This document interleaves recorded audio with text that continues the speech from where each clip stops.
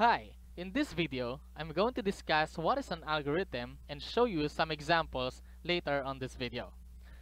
What is an algorithm? An algorithm is a set of well-defined instructions in sequence to solve a problem. We use algorithms to solve computational problems and gives us an output as a result of the entire process. A well-defined instructions in sequence, so meaning to say we're going to divide the solution in step-by-step procedure, and once we follow those steps, we'll end up with the solution to our problem. Algorithm can be done in many ways. This is a double meaning sentence. So the first meaning is that the algorithm can be represented in different ways, like a bulleted list or a step-by-step procedure. So those are the representation of algorithm. And then the second meaning of this sentence is a solution can be represented in many different ways, or we can solve a problem in different ways, and that's what the algorithm does for us to make a solution to a certain problem. And here are the qualities of a good algorithm. The first one, input and output should be defined precisely. Each step-by-step procedure in algorithm should be clear and unambiguous. Algorithm should be most effective among many different ways to solve a problem, and algorithm should have computer code. So instead, the algorithm should be written in such a way that it can be used similar to programming languages. So let's start with the first algorithm. So with this problem, write an algorithm that gets the sum of 5 and 10 and display it as a result. Here's the step-by-step procedure in order for us to solve the problem. So the step 1 is to start. Step 2, get the sum of 5 and 10 using addition operation and assign it to result. So result here is a variable. So result is equal to 5 plus 10. So I mean to say the value of result now would be the sum of 5 and 10.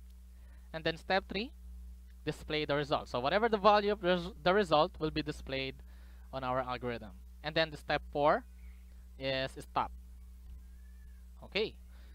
So now, in step 1, it serves as a guide on where should the reader starts the algorithm. So that's why in our step 1, it is the start.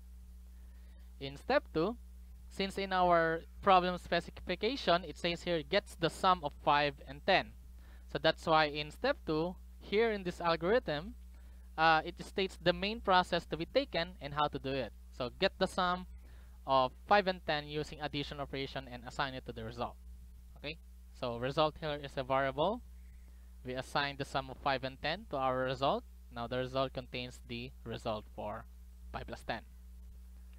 And then step 3 shows the result as output of the process, since it states in the problem that the sum should be displayed. So as it says here, display it as result. So that's why the variable name for the sum of 5 plus 10 is result. And then step 4, of course, is the stop. So step 4 is where the algorithm stops. So that's it for our first algorithm. So this is the answer for our solution. So this is an example of an algorithm. Okay. So next, note, in every step in the algorithm may have different number of instructions depending on the problem specification and requirement. Okay, so some algorithm may take 7 to 8 steps to finish. So in our first example, the algorithm can only add 5 and 10 since it's our problem's specification. But what if the problem requires an algorithm that can accept input instead of just 5 and 10? So for that, let us have our second example for our algorithm.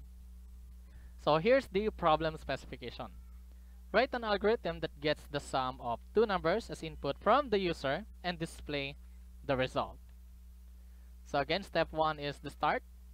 Step 2, we have to declare variables num1 and num2 that will hold the user inputs respectively, and then the result that will contain the sum of this variable. So in mathematics, I think in high school, they use the word let. Let's say let x is equals to 5,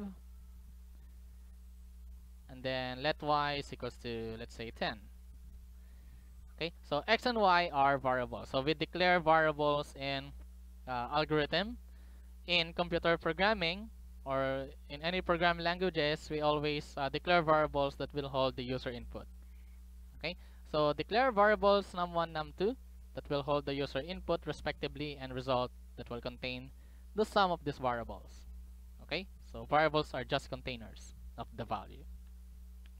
Next, step 3, assume numbers were entered by the user and assign it to num1 and num2. So let's say num1 is equal to 10 and then num2 is equal to 12. Okay, and then step 4, get the sum of these variables and assign it to result. Okay, so result is equal to num1. So what is the value of num1? It's 10 plus num2, which is 12. So 10 plus 12 is equal to the result. Okay, and then of course display the result, just like in our problem specification. It says here that we have to display the result. Okay, and then step 6 of course is to stop the algorithm, so meaning to say there's no more step to follow. Okay, so let num1, it says here like in a simple explanation, so let num1 num2 as user input and result as the sum. Okay, so that's step 2. Then let's say num1, so let's assign 12 to num1, then num2 is equals to 4, so assume a numbers were entered, and then result num1 plus num2, so that's step 4, result is equals to 12 plus 4, and then step 5, display the result, which is 16. Okay, so from here we just need to use our algorithm from the previous example and add some steps that would assign the user's input t to the variable.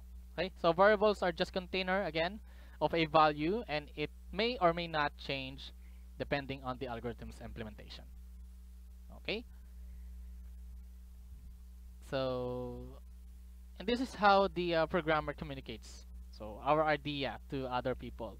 So through algorithm we can express how a program works. So most companies and business organizations use algorithm to instruct their newly hired employee on how to do things or how to find the place they were looking.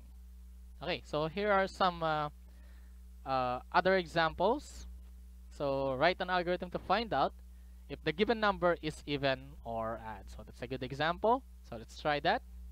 Okay, so step 1 again is the start, and then step 2, declare variable num that will hold the number. Okay, so we only declare one variable because we just need to find if the given number, so meaning to say we don't have to compare anything or to add numbers or 2 numbers, 3 numbers. We just need to try to check if a number is even or odd. Okay, and then let's assume a value for num. So let's say 13, and then step 4, divide num by 2 and check if the result is a whole number. Okay, so if num divided by 2 is a whole number, then the num is even, otherwise it's an odd number. Okay, and then stop. So let's say 13 divided by 2 is 6.5, so that's not a whole number, it's a fraction, so meaning to say 13 is an odd number. Okay, so another way of solving this or representing it is to divide the num by 2, and then if the remainder is 0, then of course it's an even number, otherwise it's an odd number. So just like what I've said in the earlier slides, that algorithms can be represented in many ways. So I mean to say there are many other ways in order for us to solve this problem. Okay, other examples. So another one is write an algorithm to find and display the largest among the 3 different numbers entered by the user. Okay, so step 1 is start. Step 2, declare variables num1, num2, and num3 that will hold the user's input. And then assume a value for num1, num2, and num3. Let's say num1 is 5, num2 is 7, and then num3 is equals to 9. Okay, so 5, 7, 9. And then step 4, compare the value of num1 if it's greater than num2 and num3. If yes, display num1 is the largest. Compare the value of num2 if it's greater than num1 and num3. If yes, display num2 is the largest. compare if the number of or the value of num3 is greater than num2 and num1, and then if yes, display num3 is the largest. Okay, so and then step 7 is stop. So in our algorithm, we will find out that in step 6, num3 is greater than num2 and num1. Okay, so well, that looks fine but inefficient. So why is that?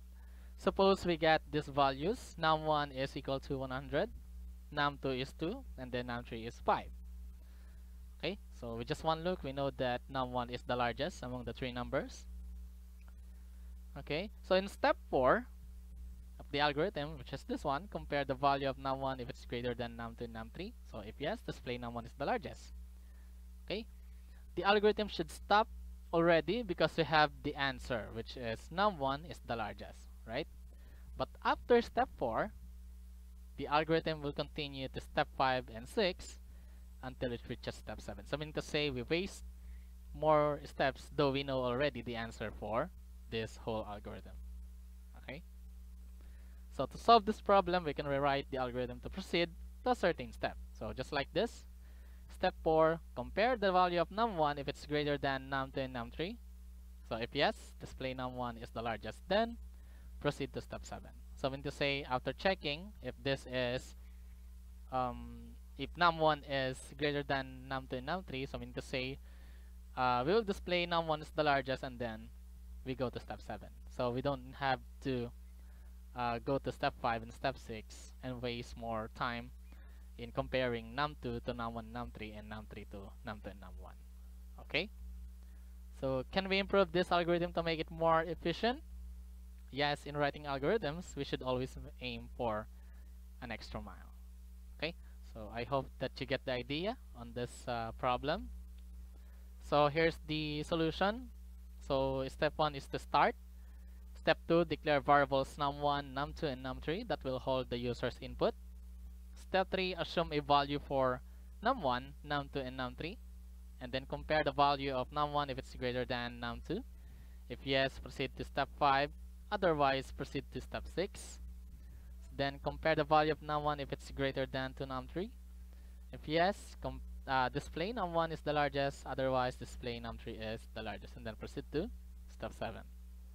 And then step 6, compare the value of num3 if it's greater than num2. If yes, display num3 is the largest. Otherwise, display num2 is the largest. And then step 7, stop. So that's the solution for this algorithm. Okay, so that's all for now. Thank you for watching and see you on our next video.